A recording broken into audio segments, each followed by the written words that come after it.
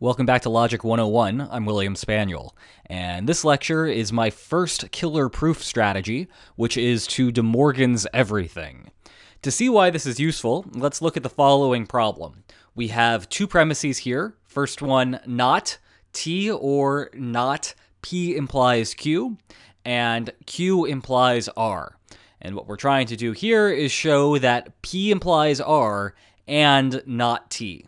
So I've already told you that the theme for this lecture is to DeMorgan's everything. So maybe if you'd like to, you should pause the lecture right now and try to solve this problem on your own. And if you would like to, it would be nice for me to see what you're thinking in the comments section below. So go ahead and try to prove this one on your own and give me your responses if you would like to. And regardless of whether you've completed that or not, I'm going to go ahead and show you how to do this and show you why using DeMorgan's here is so useful. If we think back to our last lecture when we first introduced proofs, that particular problem had a whole lot of premises, so there was a lot to work with there. Here, in contrast, it doesn't appear that there's that much to work with, and in fact, that's not the case if you try DeMorgan'sing here. So, killer proof strategy number one is if you are stuck, DeMorgan's everything that you can.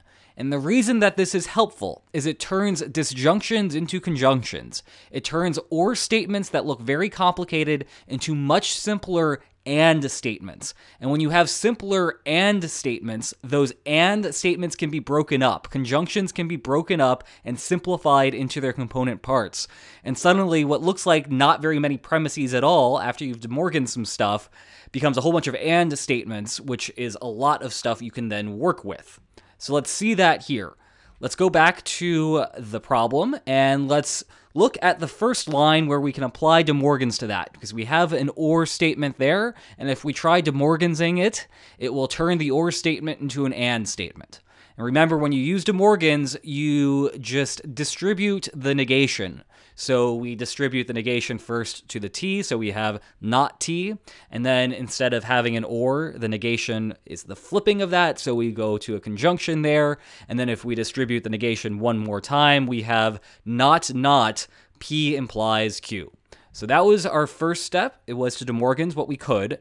And then remember, when you have these and statements, your next step in this algorithm is to break up the and statements into their component parts. So on line 4 here, let's just break up that third line. Instead of having not T and not P implies Q, we can just erase the second half and we're left with not T through simplification.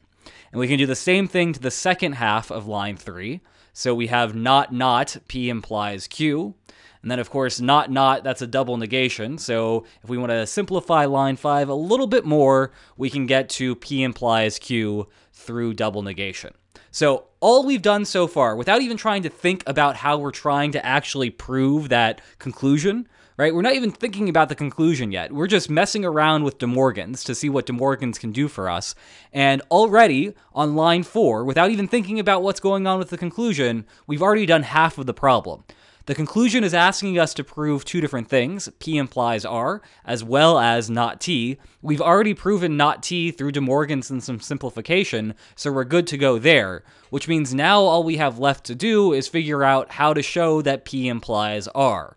And again, DeMorgan's really helped us out here. If we look at line 6, we're left with P implies Q, and if you look back up to line 2, we have Q implies R. So that gives us this situation where we have P implies Q, which implies R, and if you remember back to another rule of inference, we know that we can cut out the middleman in that case. So we get P implies R through lines 2 and 6, applying hypothetical syllogism.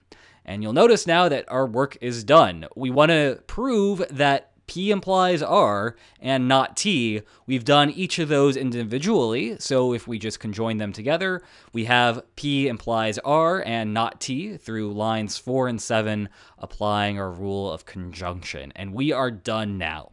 So once more to recap, my first number one top killer proof strategy for you is if you are stuck, when in doubt, use DeMorgan's rule, see what you can get out of it, and maybe you'll have a whole bunch of and statements that can be broken up into simpler parts, which then will be very useful for you when you're trying to actually prove whatever it is the question is asking for you. Hope you enjoyed this, and I hope to see you next time. Take care.